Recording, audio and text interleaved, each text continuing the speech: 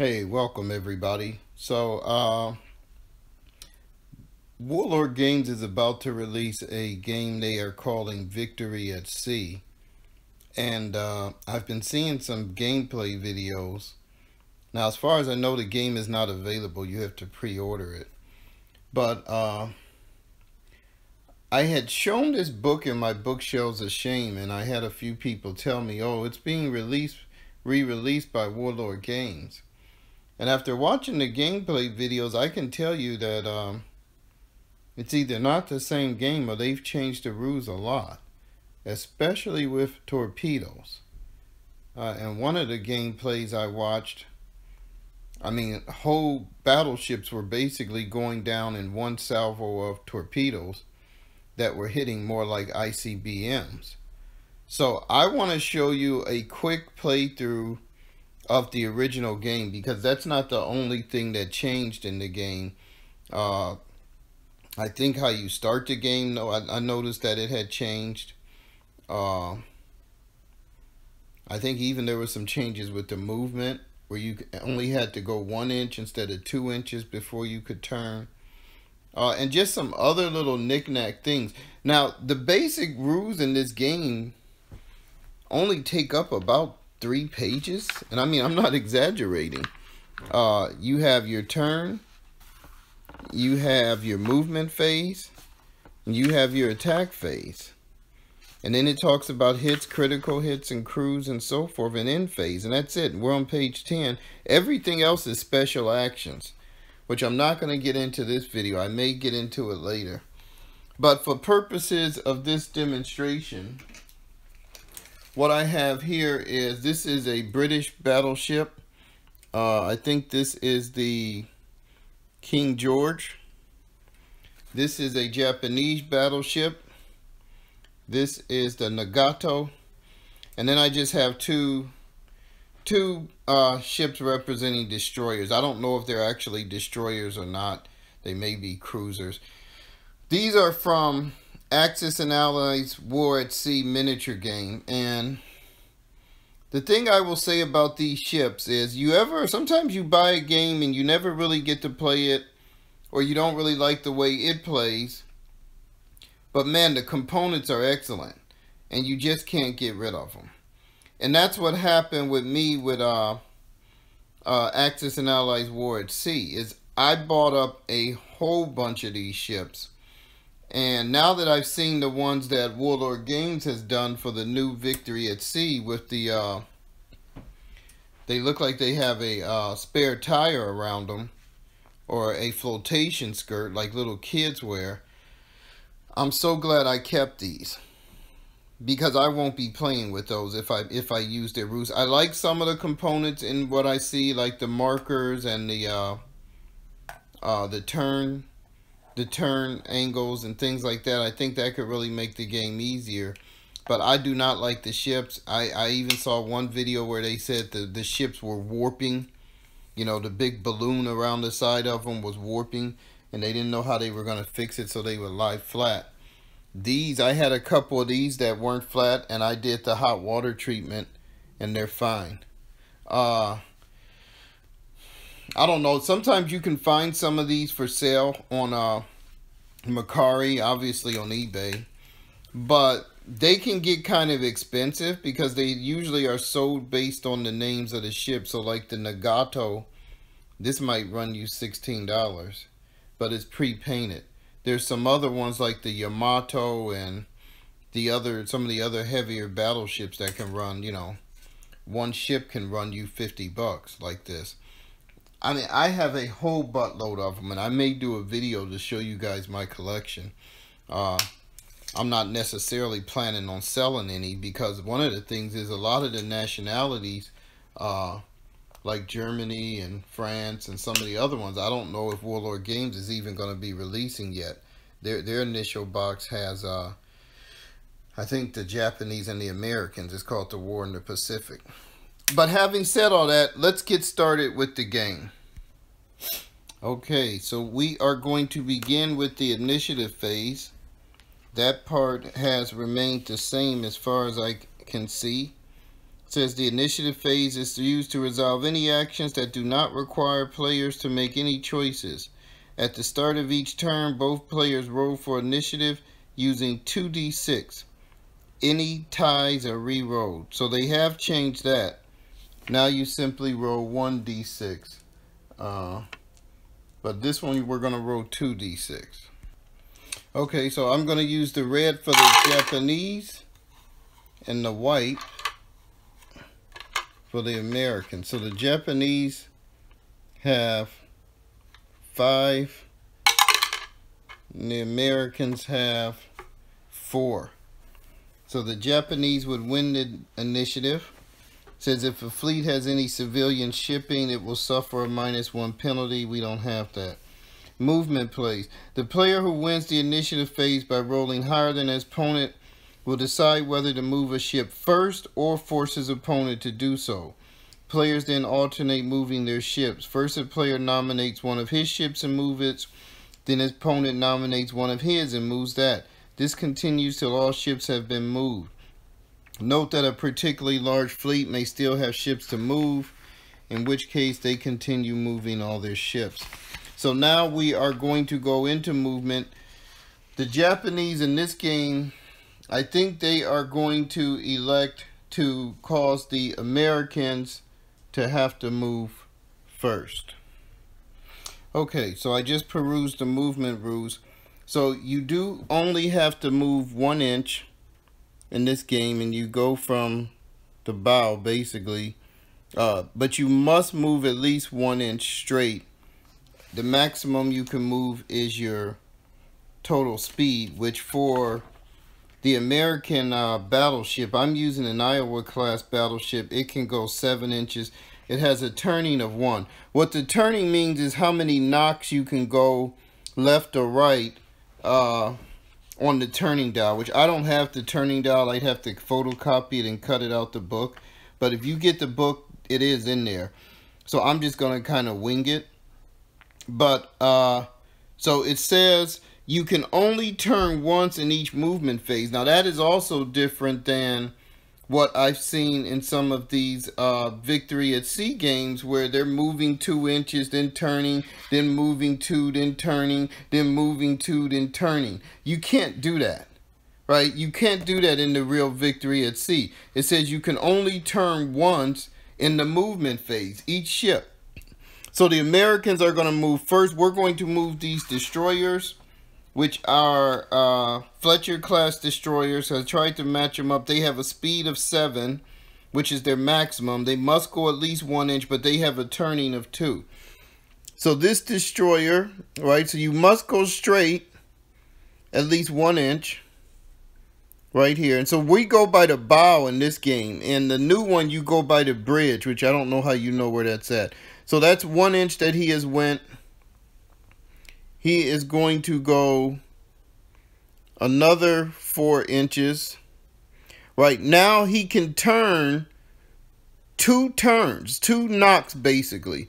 But he can't turn twice, 3, 4, 5 times. Turning of a 2 means he gets to go 2 basically degrees.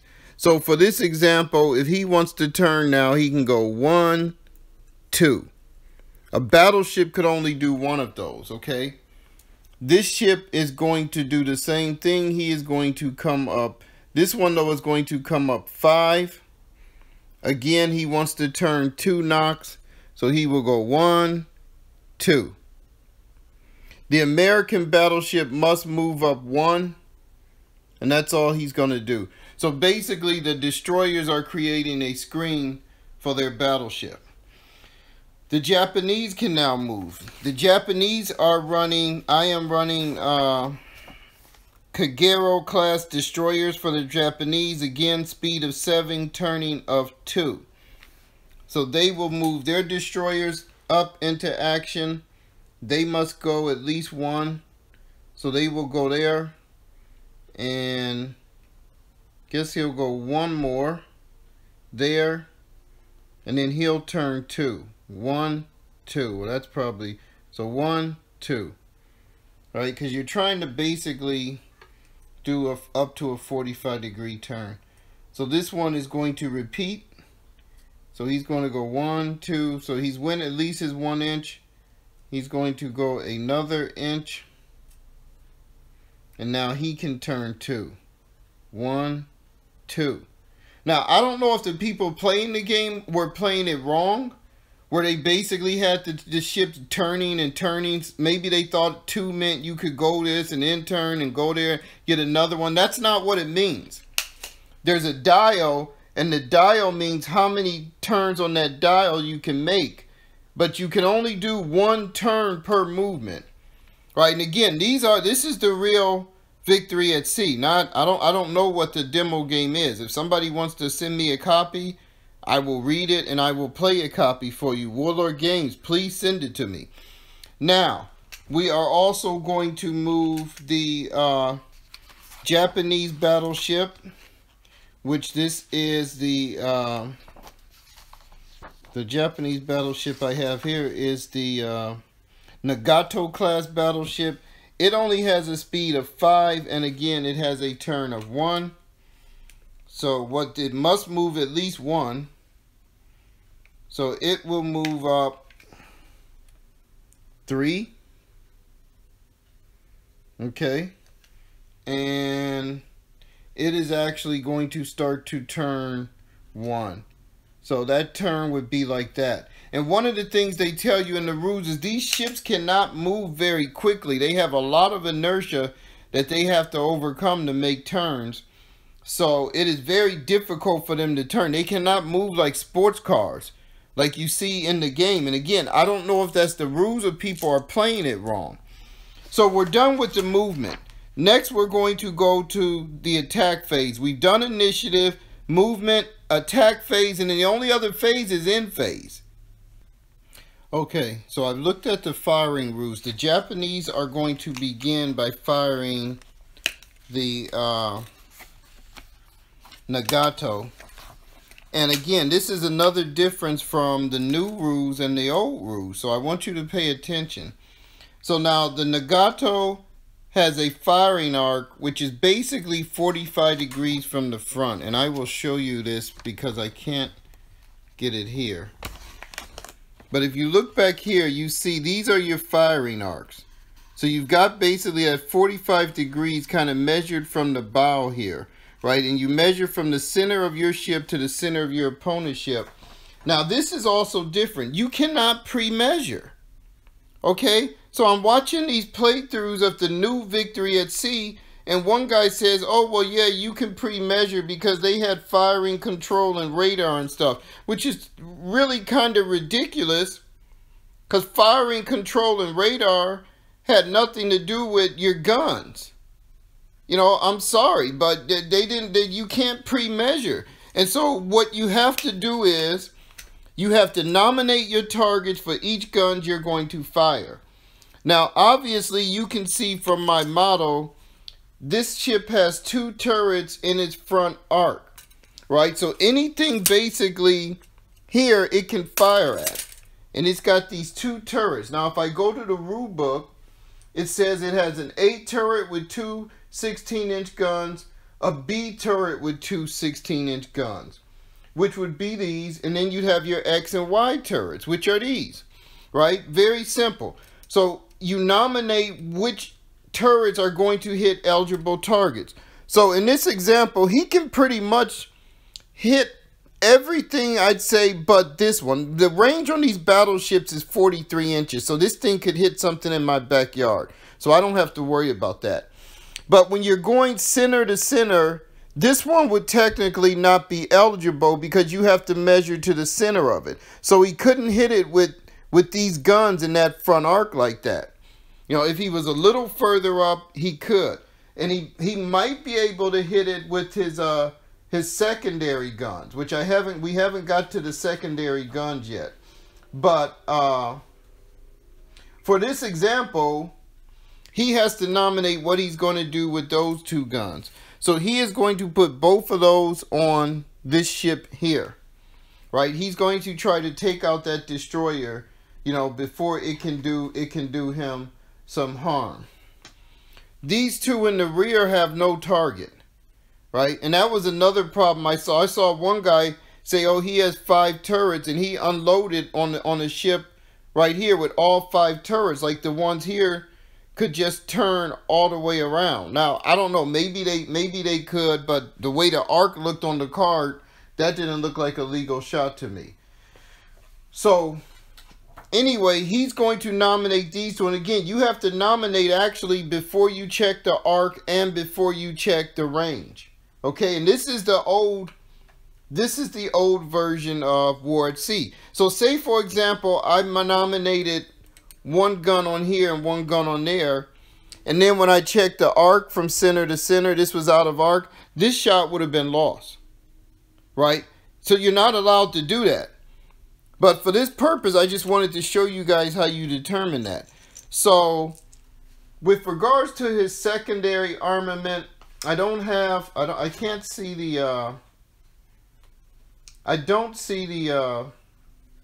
arcs for that. So I'm assuming the secondary armament is in the middle, because I haven't read all the way through the rules. But I'm going to give the secondary armament a 360, and it has attack dice of 7. So the secondary armament, we will say, can target that. So we will target that with his secondary armament. The 2 in the back cannot do anything. Now, these 2 guns in the front, these 2 turrets, they both get 2 attack dice. So that is 4 attack dice. Okay, so we're going to resolve this one first. With those 4 attack dice, it has damage dice of 3, and we will get to that. So let's go. Now we're going to look at how to do the attack. Each weapon listed on the ship has attack dice scored listed. This is the number of dice rolled every time the weapon is fired. When attack dice are rolled, the resulting number on each die is compared to the target's target score. So let's check the target score for Fletcher class destroyers. Their target score is a 6+, right? A hit has been scored. So for every attack dice that equals or beats the target score, a hit has been scored. So you need 6s to hit those little bitty destroyers. However, each attack die will be modified as follows. Now here's the modifiers, and there's only 4. Extreme range, nope. Long range, nope. Fast moving targets, targets that move more than 7 inches. Neither one of them did that. Large silhouette, target has its beam facing attacker. Neither one of them quite have their beam facing the attacker. So once a player has scored an amount of hits on a target, it is time to see which damage he has caused. So let's roll to see if we score any hits on this small destroyer. We need 6s basically. Now this ship has a special called AP, which I might use in this example, because I think it might come in handy. Well, I'm gonna be right back.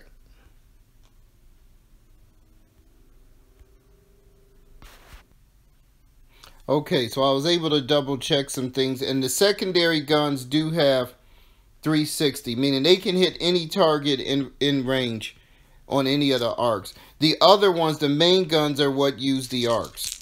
And AP gives them a +1 on their damage dice, but they need 6s. So they scored 1 6. Now, for every 6 that you score with those guns, the Nagato, or every hit that it scores, it will roll, 1 second. For every hit it scores, it rolls 3 damage dice. So now it gets 3 damage dice. Now we are looking at, for damage, we are going to look at the target ship. I believe the target ship's armor.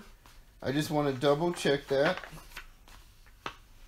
So after we do that, has scored an amount of hits, it is time to see which every weapon has a damage dice, number of dice rolled for every attack dice. So we got our 3. When damage dice are rolled, the resulting number on each die is compared to the target's armor score. For every damage die that equals or beats the armor score, 1 point of damage is deducted.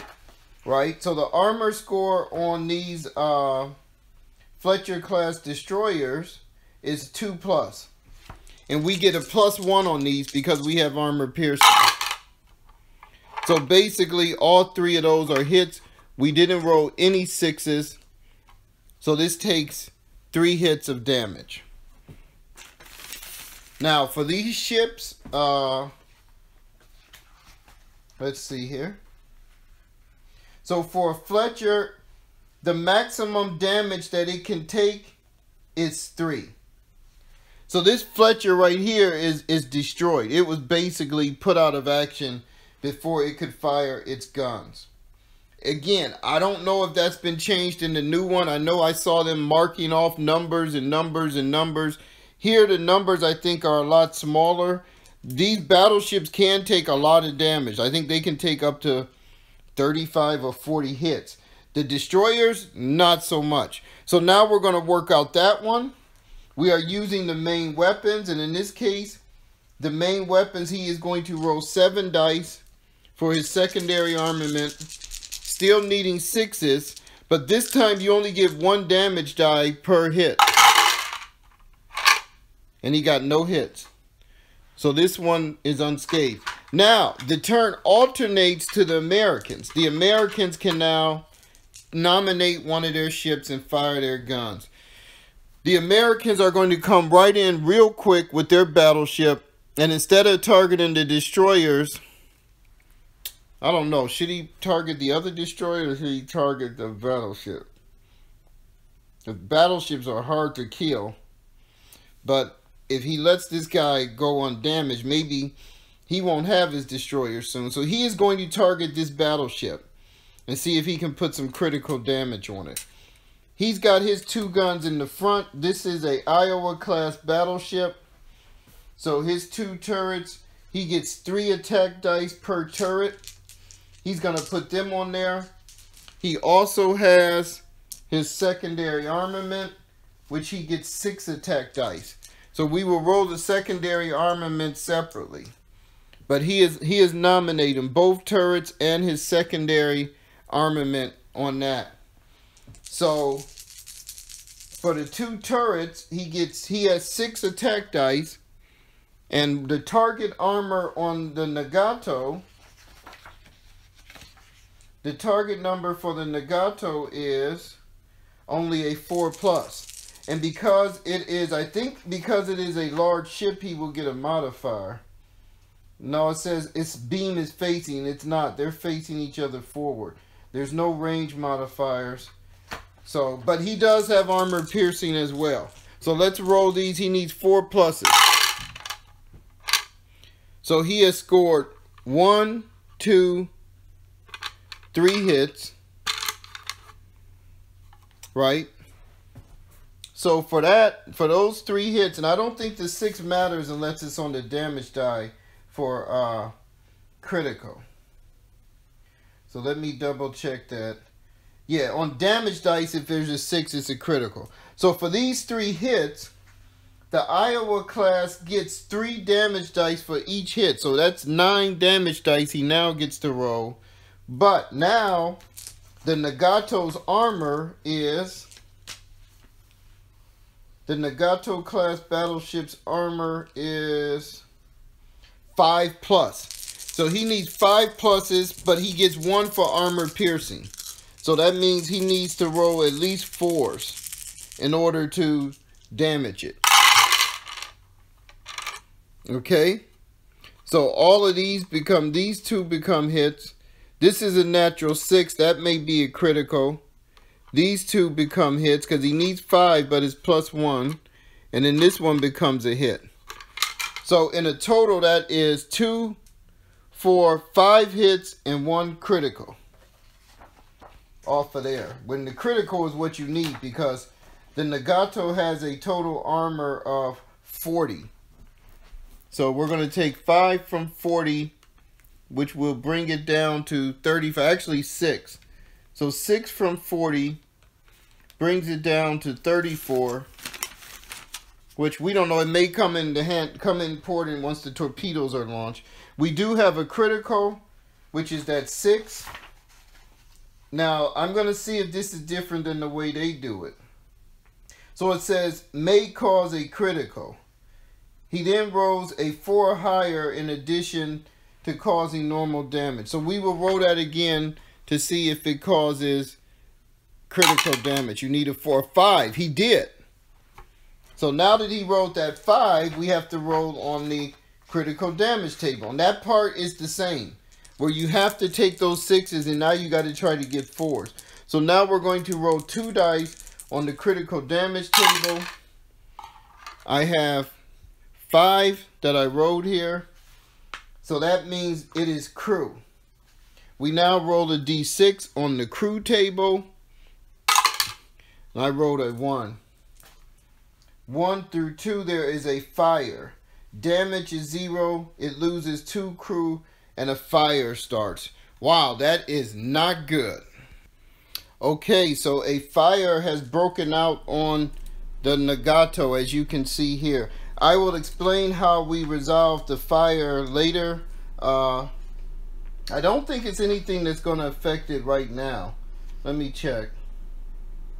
For every fire, so they will have a chance to try to extinguish the fire. But the fire has started. And that was actually what they were hoping to do. So now I am going to put markers here to indicate they've been activated. This ship is destroyed. I will move it off next turn to indicate that it has sunk. But for now, it is kind of there blocking. It is now time for another Japanese ship to nominate its fire. We have this ship here, which is going to nominate the battleship. Although I don't know if it's quite in range for its side guns. Its front arc. Let's check the arc, because it's nominating both of those front guns on the battleship. And center, it has to be center to center, and that is out of range. It has no shot, and that's why you can't pre-measure it. It has no shot. This one is going to nominate this here with its 2 front guns and its secondary weapons. Oh wait, it's not his turn. We're going to switch to this one. Oh, that's right. So this one is going to nominate here, and he's going to try to get his 2 rear guns, his secondary gun, and his front. So the fronts are right here. Those are not going to hit. So we're going to take those 2 off of this Fletcher class destroyer. Let me see how many guns this Fletcher has. Wow, the only thing the Fletcher has is secondary armament, which it basically has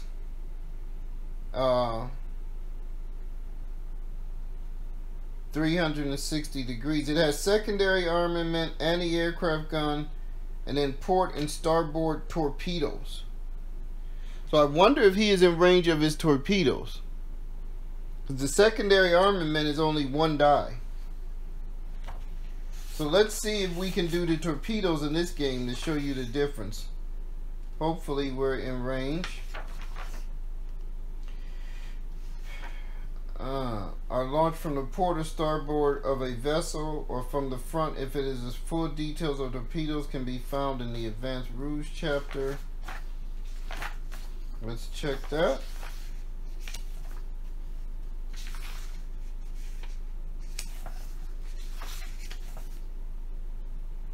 Torpedoes, unguided underwater missiles. Declared in the same way as any attack. When the attack is made, place a torpedo spread counter in contact with a single target vessel that is within 10 inches and in the attacker's torpedo arc. So it has to be within 10 inches, which that is within 10 inches, and the torpedo arc. So this would be the starboard side, I believe. That would definitely be within the arc. Matter of fact, the main battleship would be within the arc. But since I've already nominated this destroyer, I will stick with that. So once you do that, the counter should be placed along the target's beam only if the vessel making a torpedo attack would normally be making beam attacks against it. Well, I'm not going to place it along the beam because I don't think that would it's not quite enough to be in the beam attack. You'd have to be able to line it up in there. And these torpedoes, if they're coming from here or there, are probably not going to be able to turn around and hit that beam. So you get extra damage if it's in the beam. In the end phase, roll attack dice for the torpedo spread. So now the attack dice for the torpedoes do not get rolled till the end phase, which was another thing they were doing differently in the new Victory at Sea. They were launching torpedoes and immediately exploding them. Well, that's not what you do. You place your torpedo token, and then in the end phase, you roll all your torpedoes. So you may have multiple ships that have had torpedoes sent at them, but it's not till the end phase, after everyone is fired, that you resolve these torpedoes. Again, I don't have the rules, but I'm just telling you what the original Victory at Sea, how it played. Right? So it says in the end phase, roll attack dice for the torpedo spread. These attack dice do not use the normal modifiers detailed on page 7. Instead, a +1 bonus is gained if the torpedo spread counter is placed on the target's beam. We're not on the beam. Damage dice are then rolled as normal, and the effects of the hits are worked out accordingly. So that will get resolved later. So we put that there. He also has his secondary gun, which is only 1 die, which I think he needs a 6. So he rolled a 5. I don't know if the Fletcher has any specials that would make that a 6. Let me check. So the Fletcher has Agile, Radar, and Sub Hunter, which I don't really think none of them are going to affect this attack, but I will check real quick. Agile, well, that's something to do with the movement. Radar at long range at night, and Sub Hunter, so that's for submersible. So none of that will affect it. He rolled a 5. He needed a 6 with that, so he missed. So his turn is resolved. Now it goes back to this ship, which would probably not be there if I had worked out that torpedo hit. Right? This would probably be off the map, but it gets its shot now.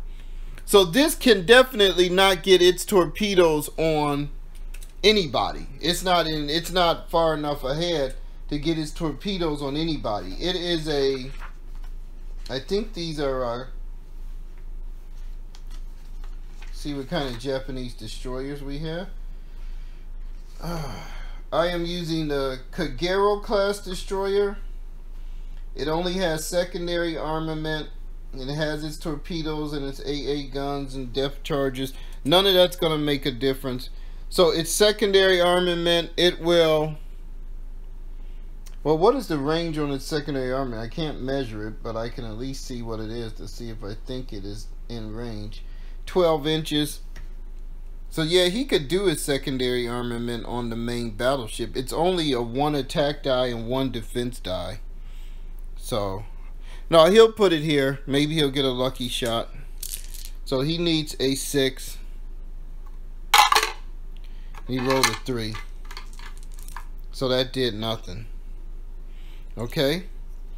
So now, everybody has had their movement. Everybody has had their attack, except for the ship that was destroyed. One of the Americans have lost a destroyer already. We are now in the end phase. Okay, so we are entering the end phase. The first thing we have to do is resolve this torpedo attack. So for the Fletcher class destroyer, they are going to get 5 dice for their torpedoes. We are going to do this normally. Now remember, this is a 6+. The torpedoes do not have any ability to help them with the attack, although they do have armor piercing, which will help them with damage. They are 1 shot, meaning you only get to use your torpedoes once during the game, and that is it. So they need at least 1/6 to have any kind of effect. And so we did get 1/6. So for that 1/6, we now check the number of damage dice that are rolled.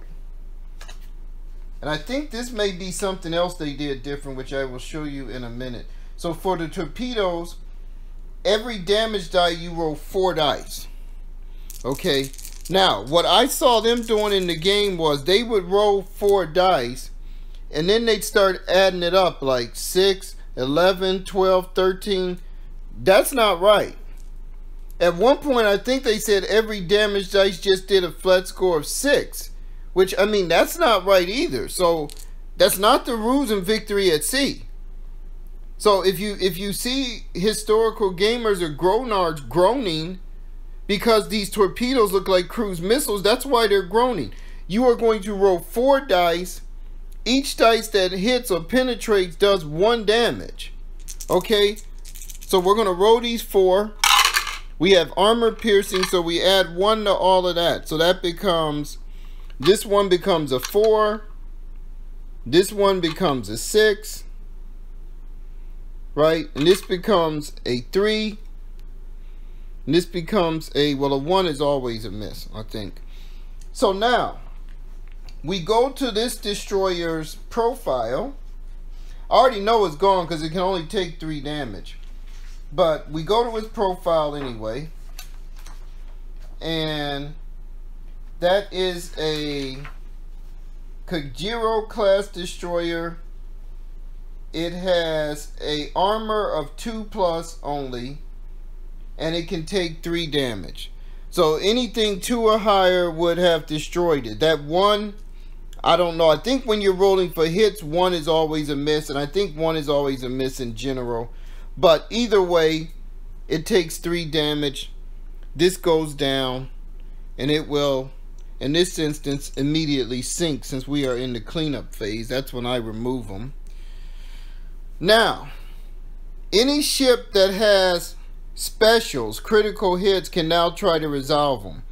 So on this ship, they are going to get a chance to try to put this fire out. That is not the same as damage control or damage repair. That is a separate roll. Fires require a roll. To put out each fire, there is a separate roll.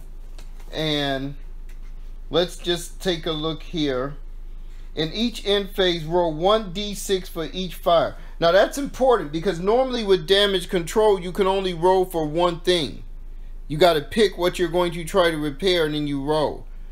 With fires, you can roll 1d6 for each fire, but they only have 1 fire. It says roll 1d6. You add your command score and you need a 7 or more. Well, all of these ships that we're playing has a command score of 4, which I don't know what the command score is in the new one. So they need a 7 or more, which means you need at least a 3 to put out the fire. He rolls a 6. So the fire will have been put out, right? So as we enter into the next turn, right, if we were to start turn 2, which I'm not going to do, I'm going to wrap this up. You would see that the battle has evened up. Each side still has 1 battleship relatively intact, although the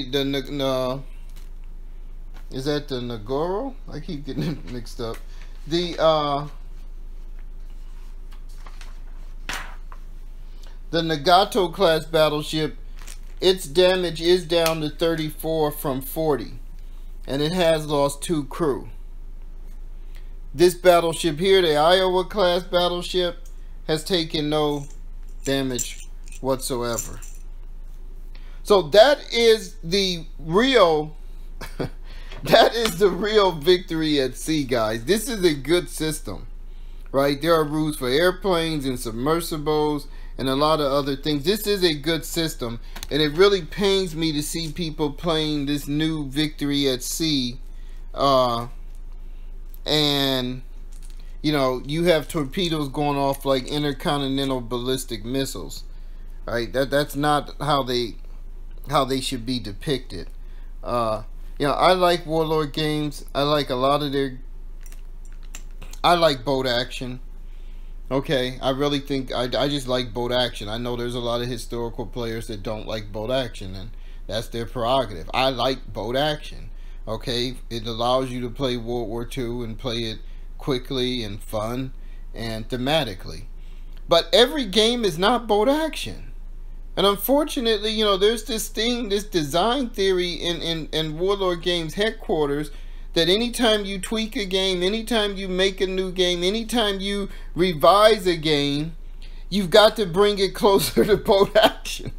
And I just don't like that, you know, that every game is not boat action. So I hope you guys enjoyed this.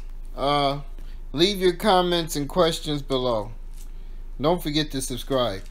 I may try to put together a campaign, a World War II campaign with some fleet battles, because I really like Victory at Sea. Take care. God bless.